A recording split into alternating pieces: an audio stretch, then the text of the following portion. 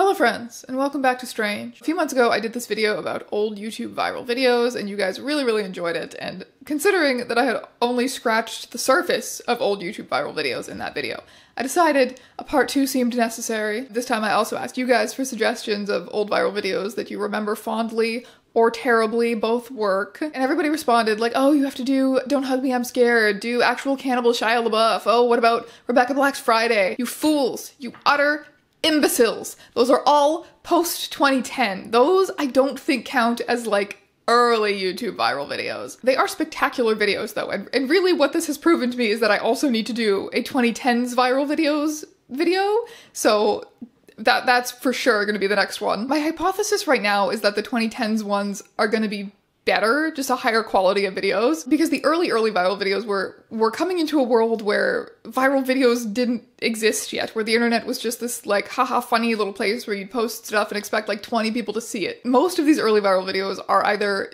bad, good because they're bad, or just genius in their simplicity. Except for Shoes and Chocolate Rain. Those two go so unnecessarily hard for like 2006, 2007. I covered those two in the last video. I feel like the last video really knocked off a lot of the like most iconic old viral videos ever. This video we might devolve into a few that are maybe a little bit more obscure. I mean, obscure for viral video standards. The whole point is that they're viral, but anyway. Let me take you once again on a journey through time, my friends. Before social media, before influencers, before videos with millions of views were commonplace and memes evolved by the week. Back in the day, if you got millions of views on a YouTube video, people were like, whoa, that's pretty crazy. That's impressive. That's wild. That's spectacular. Never been done before. What kind of a witchcraft is this? Society was very impressed by some very simple videos. But before we get into that, I have a few fun little things to tell you about. First of all, I have a new Patreon perk. If you sign up for the $10 tier of my Patreon, you can get 2 free stickers from this very funky selection. Yes, I will personally mail them to your location, addressed in my horrible toddler handwriting. I'm not selling these stickers anywhere else, so this is the only way to get them. Quick Patreon recap, actually. The $2 tier gets you access to my patrons-only Discord server, where I do live streams every single week, answering your questions, looking at your stupid memes, playing Jackbox games, and whatnot with my audience. $5 tier gets you access to that Discord server, as well as your name and all of the credits of my videos. $10 tier, all of the above, plus 2 stickers. Link will be below if you want to support me on Patreon. And now a little bit about this video's sponsor, Audible. I really love audiobooks. I listen to them constantly. I find it to be a super helpful way to fit books into my chaotic life, and Audible offers an incredible selection of audiobooks across every genre. Whatever it is that you're into, they're going to have something for you. For me, I listen to a lot of queer science fiction and fantasy books. My highest recommendation will always be the Locked Tomb series. The first book is Gideon the Ninth. The audiobooks for all of them are amazing. I love the voices that the narrator does. She gets quite creative with some of them, and they're just really well done audiobooks for a really amazing series. I've read them as books, I've listened to them as audiobooks. It's even fun to compare those experiences. And when you become an Audible member, you can choose any audiobook from their selection to get for free. You'll continue to get a free audiobook every single month that you're a member, and those books will be yours to keep forever, even if you end up canceling your Audible membership down the line. Plus, all Audible members now have access to a growing selection of titles, all included within the membership. That includes all kinds of audiobooks, podcasts, Audible originals, even guided fitness and meditation programs and sleep tracts. They got all kinds of stuff, and more is being added all the time. To try out Audible for 30 days for free, you can head on over to audible.com/strangeeons or text strangeeons to 500-500. Remember to go check it out. And now I return to your regularly scheduled content. Cat, I'm a kitty cat, and I dance, dance, dance, and I dance, dance, dance. Cat, I'm a kitty cat, and I dance, dance, dance, and I dance, dance, dance. Cat, I'm a kitty cat. Kitty Cat Dance was created by digital artist Steve Ibsen in 2004 when he was only 17 years old. He was taking pictures of his cat, Kayla, as one does, and he noticed that when he scrolled through the photos, it looked like a stop-motion animation of the cat dancing, so he made that. I love this video. I love this video. Whenever people say things to me, they say things to me along the lines of, oh, you're an introvert, you're difficult to read, I don't know what you're thinking right now. This is it. This is what's playing in my brain on a loop.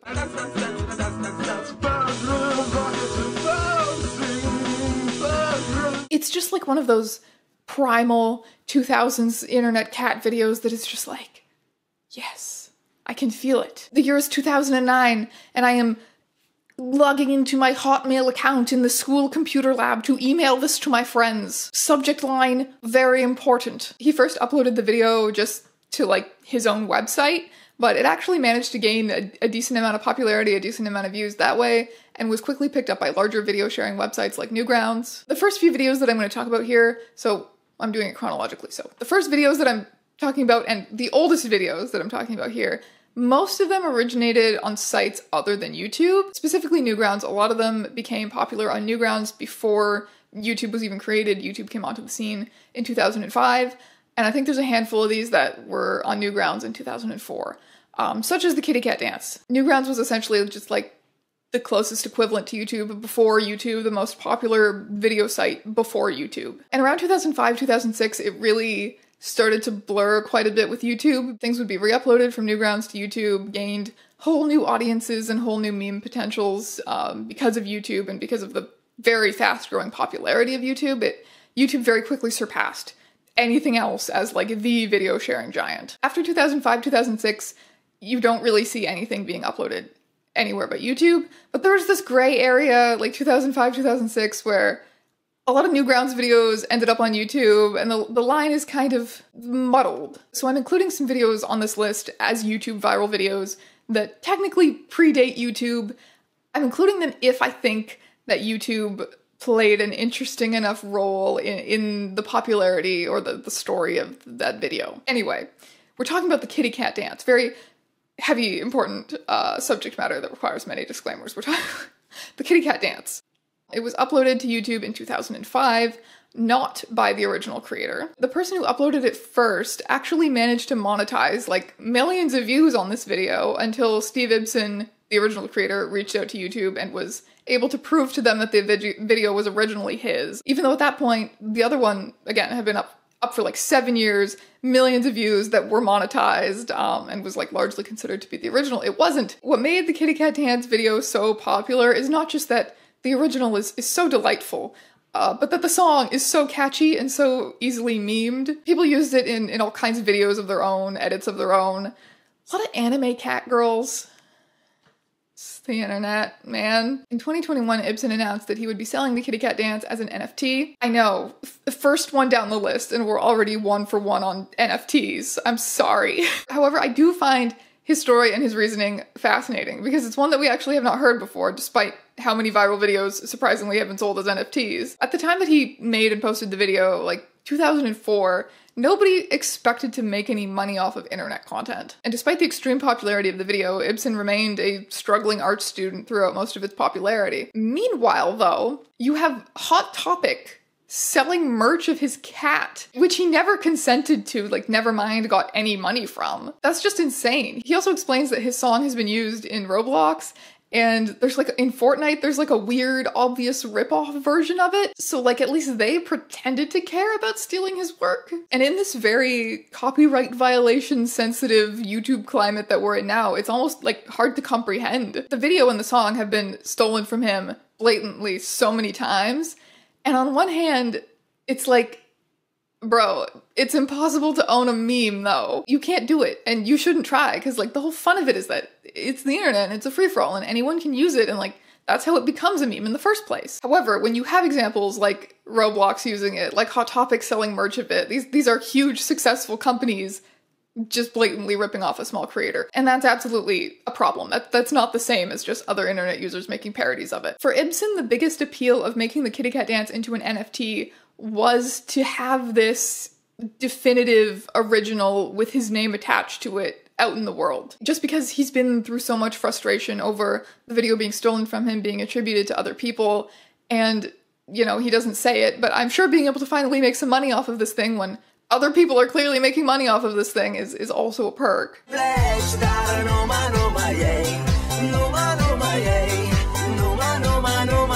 Numa Numa Dance was first posted to Newgrounds in 2004 by 19-year-old Gary Brolsma. The song he's dancing to is by a Moldovan pop group called Ozone. The language the song is sung in is a variety of Romanian spoken in Moldova. It just so happens that the words Numa Numa sound very funny to an English-speaking ear. Gary has said that he found out about the song, first heard the song through another video that he saw on Newgrounds. It was a cat video, because of course it was a cat video. And the song got stuck in his head and he just did this. When he posted it to Newgrounds, it just immediately blew up on there. People loved it. It just has a good vibe. He's just a guy having fun, doing his thing, not really caring what anyone thinks. In a 2014 interview, he said, "A couple of days after I posted the video, I was asleep when my mom woke me up. News vans from CBC, NBC, ABC were parked outside of our house. I hadn't told her what I did, and I think she thought I had gotten in trouble." She didn't know what I did at first, but then I finally showed her. And she just called me a goofball. It's hard to say how many views that it got in total, because there were so many versions of it. This was kind of like the weird phase between YouTube and Newgrounds. So you had versions of it on Newgrounds and other similar, smaller video websites, and then you had versions of it on YouTube, and all of these versions had many millions of views. In 2006, so when the video had actually only existed for 2 years, the BBC used page impressions data to estimate that the total views was something like 700 million. Like, that's insane. That made it the second highest viewed internet video of all time at that point, second only to Star Wars Kid, the video I mentioned, which I think is a bit too old to qualify for this video. It was posted in like 2002, and all of the drama and fallout around it went down like before YouTube ever existed. So, but yeah, in 2006, highest viewed videos ever were apparently Star Wars Kid and then the Numa Numa dance. So what about the creator of the video, Gary? How did he handle this unprecedented fame when all of the news trucks started showing up to his mother's house? He reached a point a couple months into all of it where he canceled all of his public appearances and kind of just hid from the internet for a little while. He needed a break from it. It became too much, which is very, very understandable. Over 10 million views later, Gary was caught off guard by the Numa Numa explosion. All of a sudden, I've had media at the door, news reporters knocking down the door. So after a while, it got just a little overwhelming. I was always shy and quiet, and I decided to sit back and just take a break from everything. And he did eventually come back. In 2006, he released New Numa, a sequel to the Numa Numa dance featuring a song, New Numa, which was made specifically for him, as well as a music video, which was quite an up in production value from the webcam. He also announced the New Numa contest, where he challenged his viewers to submit their own videos to the New Numa song. There were a few winners who all got different amounts of prize money, but this stop motion animation by user Teeth3D was the top winner. He won $25,000 for this, so good on him. And all of this seems to have been received pretty well by the internet. And honestly, I'm so glad. I'm so glad that he was not relentlessly bullied, because we have so many examples of people being vulnerable, showing their authentic selves on the internet in the 2000s that did not go nearly as well for people. He did a few other videos over the years. One that I find particularly weird and interesting is this ad for Geico Insurance that he did in 2009. It's almost like an exact replica of the original Numa Numa dance video, but it's a different song, and the Geico gecko was there. Hey, if any of us were in his situation, we can't say what weird shit we would do for money. In 2014, so 10 years after he made the original video, he said in an interview that his life wasn't really changed by Numa Numa fame in the long term, that it eventually died down, and now he's just a guy. Later that same year, on the exact 10-year anniversary of the video, he posted a video entitled Numa Numa 10-Year Reunion, where he lip syncs to various popular songs. But even that was a long time ago. Like, we're approaching the 20-year anniversary of this video, so it's been a minute since Gary has talked publicly or done anything. As far as I know, he's just a guy. He's out there being a guy. Evolution of Dance features public speaker and comedian Judson Lapely dancing to short snippets of 32 songs throughout history, which have featured iconic dances. It's one of those videos that was on like that top of all time most viewed videos list for a while. I know it was always like a couple videos underneath Charlie Bit My Finger. It's so ugly and crunchy. Like, you can't even see his facial features. You can't see shit. Like, what is this? And yet it is somehow also still so iconic looking. Like, you see this screen cap and you know immediately, with the man standing in the spotlight, you know immediately that that's Evolution of Dance. It's simple yet clever. It has just like the most mass appeal ever. One article says, it's the sort of video even your tech-illiterate grandparents would have seen.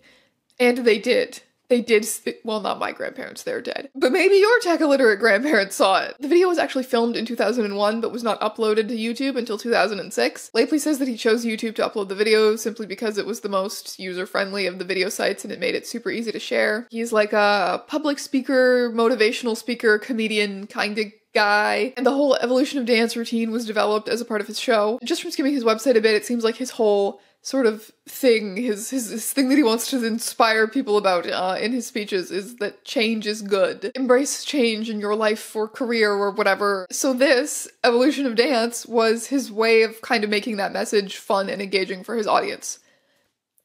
That's it. That's the reason for Evolution of Dance.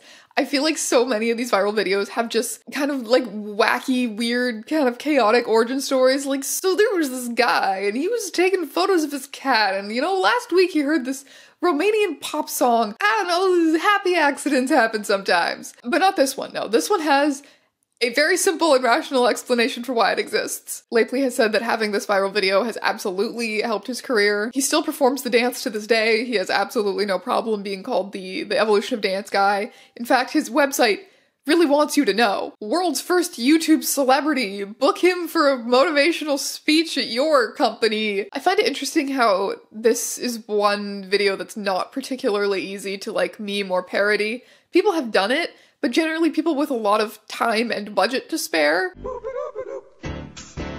Ring, ring, ring, ring, ring, ring, ring, banana phone. Banana Phone was originally posted to Newgrounds in 2004. It was created by users Dave Teatro and Lazy Will. It features the song Banana Phone, all one word, Banana Phone, released in 1994 by an artist called Raffi who made music for children. It's full of many delightful banana puns, and it's illegally catchy. So the plot of this viral video is basically the blonde guy wakes up one day hearing the song. He's like, LOL, what? Okay, banana phone? He goes to tell his roommates to turn down this funky new music, and they're like, what music? The music is coming from inside of his brain, and it is getting slowly louder. What a genuinely horrifying premise, okay. Blonde guy slowly loses his mind, creeping out his roommates until one of them knocks him out with a remote. That's what this moment is supposed to be? I thought he just straight up died. Excellent animation, guys. The roommates start arguing until they realize that the song has jumped to them now. This is the video that is apparently the most recognizable as like the origin of the song Banana Phone as a meme. However, there's another video even older referred to as Osaka Phone. It was posted on a site called Apple Geeks in 2004. Here is the thing though. I have never seen either of these videos in my entire life. Things got kind of weird when I was looking into this one because a lot of people suggested that I do Banana Phone, and I was like, of course. Banana Phone. Ring, ring, ring, ring, ring, ring, ring, ring, ring. Banana Phone. We've all heard it. But apparently, I've never seen the Banana Phone viral video. What I discovered is that it's better described as like a meme than a viral video. But also, what do I mean by that? Because I've also said that viral videos are memes. And they are. So I guess what I'm trying to explain is that some memes, such as most viral videos, are like, hey, look at this funny thing. Observe this haha image. But then there are some memes that are more like trends. It becomes really, really hard to ever trace it back to one thing. It's just this picture or this audio or this whatever that just seems to be reused constantly in jokes online all of a sudden. Banana Phone is much more like that. There's thousands of videos out there that use the song. So I'm gonna be real. I don't know if this counts as like a viral video in the same sense as the other ones, because it doesn't feel like something that is like centralized around one video. It's more of the trend variety of meme, something that a lot of people jumped on because the song was funny. Before it was making videos about Onision drama, this was how you got views on YouTube. Do you understand? And yet, this song has been stuck in my head for 15 years, so I need to talk about it. The version that I remember watching as a kid was like, it was like a bad PowerPoint to the song with like stock photo-y images. However, there is another version that I found that really yeeted my ass back to 2008 that I also definitely watched. It's the Potter Puppet Pals version. Banana phone. Interestingly, the oldest upload of the original Banana Phone Flash video on YouTube has 900,000 views, whereas the Potter Puppet Pals version has 1.5 million views. And there are others that also have multiple millions of views. So the original version from Newgrounds is probably not the most viral version on YouTube, yet again proving that the phenomenon of Banana Phone is not really an example of a YouTube viral video, but like a meme trend thing that started on Newgrounds and then infected YouTube, whatever. I'm including this because it's an interesting study in how we don't we don't always remember viral videos the way that they actually are, or we don't. Anyway, I feel like I'm having a, what was it called? I feel like I'm having a Mandela effect moment. Anyway, apparently TikTok is bringing this song back now. Yeah, that feels fitting. Congratulations, Raffi. You created something truly timeless. Hello. I like rusty spoons. I like to touch them. Salad Fingers is an animated video which introduces us to this messed up little salad-fingered man. I always assumed he was some kind of a mutant living in an apocalyptic setting. He loves to touch rusty spoons. He speaks in this really creepy, soft voice. Really everything about the video is designed to be kinda unsettling. It's the first in a series which chronicles Salad Fingers' adventures throughout this always dark and gross world that he lives in, his interactions with the other inhabitants, and even the workings of his twisted mind. The early episodes I find, though, are especially creepy. There's something cleaner about the later ones, which just takes away from it in my opinion. The first 7 episodes of Salad Fingers were posted to Newgrounds between 2004 and 2007, and then 2006, apparently, according to my notes. And then they made the jump to YouTube in 2007, and the series continued from there. They were created by filmmaker David Firth. Salad Fingers was his gateway into sort of accidentally becoming an animator. He says that the name Salad Fingers comes from, like, just a comment that his friend made about the way that he played guitar. So it has absolutely nothing to do with what became Salad Fingers. He does the voice of Salad Fingers himself, and he describes the voice as, like, a combination of his grandmother and Michael Jackson, which is so specific. The fact that Salad Fingers has this kind of whispery, ASMR-y voice is because he made the first couple of episodes while living with his parents. He was recording at night and he didn't want to wake them up, so he whispered. Apparently the original Salad Fingers video took him only 24 hours to make. However, as it became a series, the later ones ended up being a lot more elaborate and time-consuming. There are currently 12 episodes of Salad Fingers, and it's still going indefinitely. Firth has said that he has a lot of different projects ongoing, and Salad Fingers is something that he always wants to come back to and is keeping it going, but its episodes are few and far between just because he doesn't have a lot of time to work on it. I would definitely have to describe the Salad Fingers fan base as like a cult following. Obviously many millions of people have seen the first episode for the creepy, quirky shock value of it, but there's very much a subset of people who think it goes much deeper than that. Salad Fingers has been subject to many fan theories, close analyses. It's apparently been featured in some short film festivals. There was supposed to be a 2020 Salad Fingers UK tour. It ended up being cancelled due to COVID, or postponed due to COVID. It did eventually happen. And these screenings were essentially of all 12 episodes of Salad Fingers back to back, and then there would be in-person interviews with Firth. So yeah, people really like this thing and hold it up as art TM. And like, yeah, it's good. If you have sensitivities around gore or self-harm, I would definitely not recommend it. But I also think it's not tasteless. Ah yes, of course, you know, that the tasteful episode of Salad Fingers where he has a romance with a rotting dog corpse. This is what I mean. It's the sort of thing that attracts the cult following rather than the mass appeal. It's not something that you just recommend to people without any sort of disclaimers. I know back in the day it really resonated with the emo scene kind of people. For starters, there was the edginess. There was the aesthetic of it, which was, according to Firth himself, kind of Tim Burton inspired. The emos love that stuff. You show them a weird little green guy and some fucked up trees, hell yeah. I vividly remember being shown Salad Fingers for the first time by the most senior emo member of my middle school friend group. I remember watching it in class. I think we were supposed to be doing homework or something, and we were just watching Salad Fingers. I'm Fred.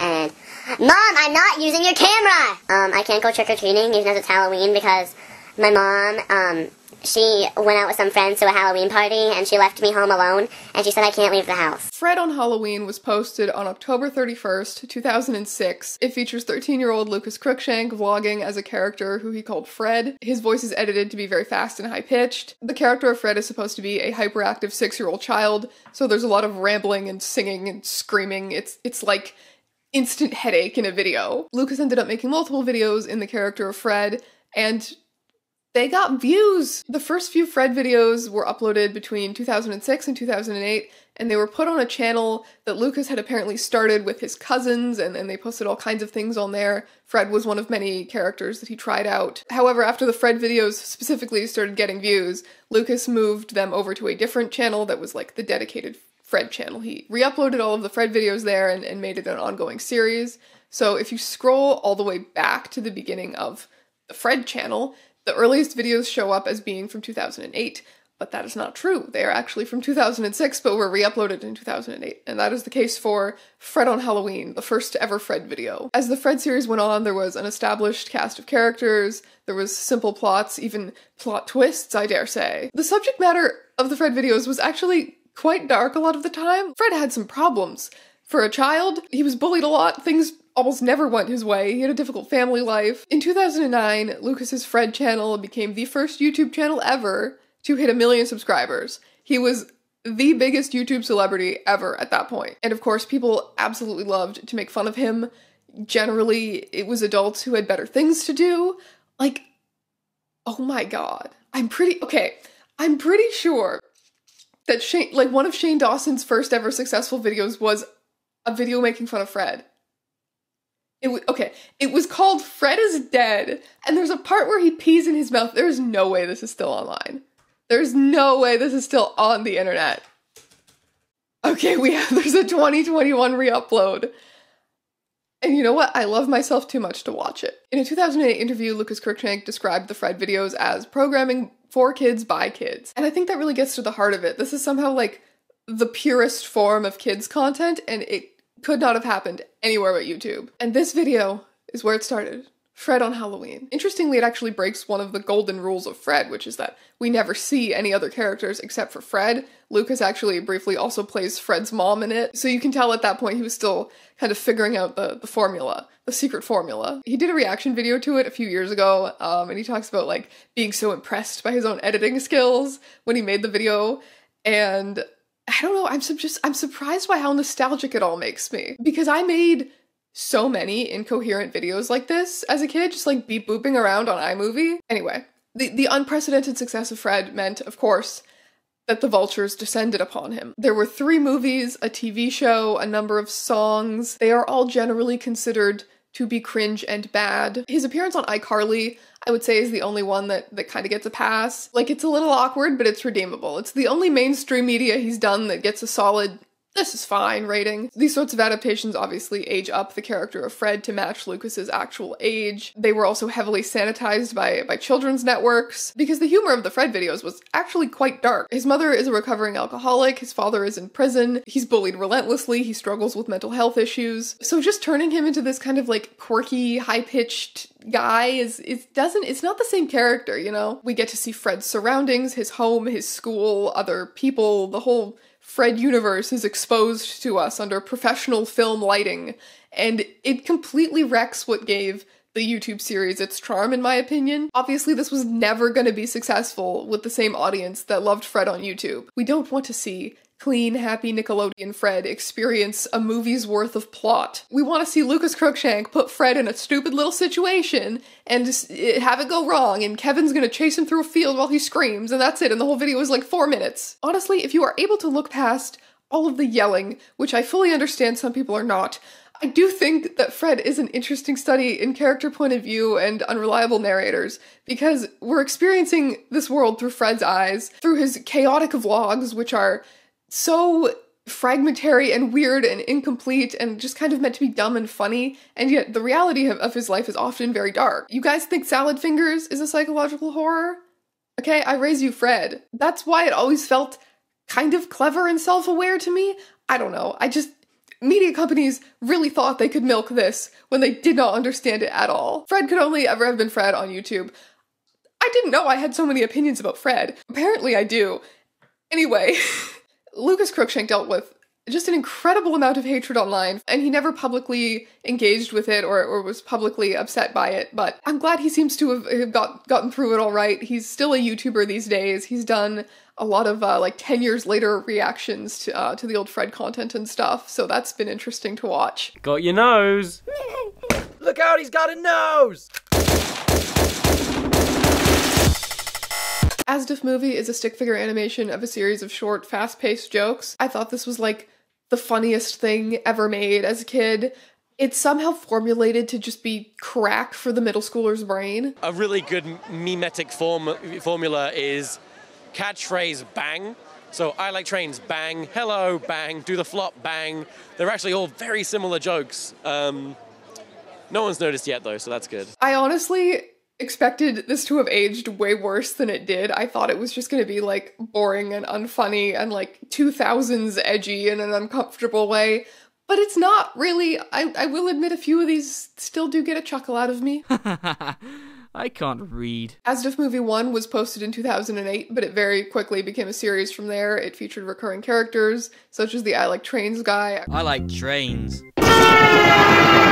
And as simple as it is, you watch a few of these videos and you kind of start to feel like you're in on these inside jokes. Asdif Movie 14 was posted in 2021. I remember a friend sent it to me when it came out, and I watched it and I was like, oh, I feel like it's been so long, I feel like I'm out of the loop on some of these jokes because I haven't seen like the last 8 videos in the series at this point. It was also sponsored by a mobile game though.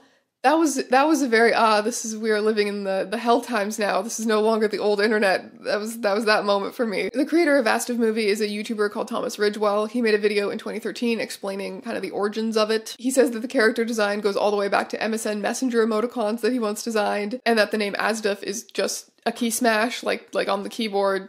Asdif. Apparently it had started as a webcomic, but according to Ridgewell himself, the comics were not very good or funny, and they definitely weren't successful online. Some of the jokes from Asdif Movie 1 were taken directly from the comics that came before, and you can see when you compare the original comics to the video how just the medium of animation just makes it what it is. It simply does not hit on paper. After seeing other kind of simple and stick figure-y type animations, he decided to maybe do his jokes in that kind of format instead. So Thomas Ridgewell wrote and drew Asdif Movie 1, and then it was animated by another YouTuber called James Cunningham, who at the time was 13 years old. And this thing, like, instant millions of views out of nowhere. It was way more successful than anything Ridgewell had made in the past, and even more successful than a lot of the animations that had inspired him in the first place. Asdif Movie easily launched his career as a YouTuber, and he's still going strong, both doing animated and live-action sketch comedy. He has over 7 million subscribers. There's obviously been tons and tons of merch over the years. Here are the 2022 Asdif Movie Pride designs, in case you were wondering. Hey, Apple! Hey! Apple! Hey, Apple! Hey, Apple! Apple! Hey! Hey, Apple! What is it? Orange, you glad I didn't say apple again?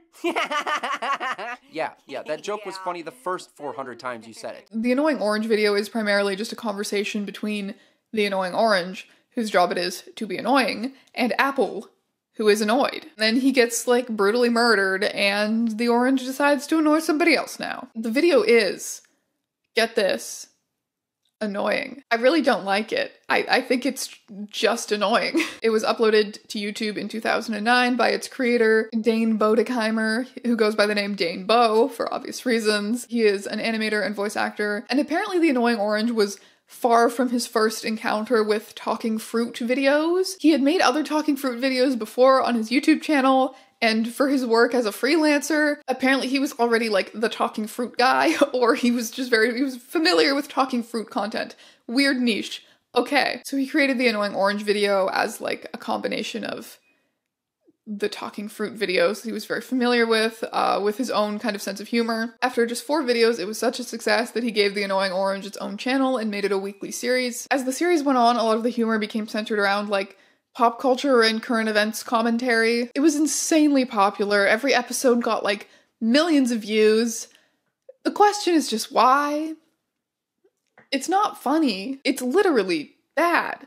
It's not good. It's not good. There are currently 714 episodes of The Annoying Orange, and it's still going. There might be 715 by the time this video goes out. In fact, the top comment on the original Annoying Orange video is, "Can't believe this piece of fruit hasn't decomposed after 11 years. At this point, you can find like any piece of merch, any item imaginable with the Annoying Orange slapped on it. There was a series of comics between 2012 and 2014. There were 3 games. It was adapted by Cartoon Network into a show called The High Fructose Adventures of the Annoying Orange. The show obviously had a much higher production value. It expanded the world building of the original Annoying Orange cinematic universe. They had celebrity guests, apparently. The show was canceled after 2 seasons, which is genuinely shocking, because you would think it wouldn't go past 1. Anyway, those are all of the old viral videos that I felt like either I missed in the first video, or you guys really wanted me to talk about after I made the first video. So next time around,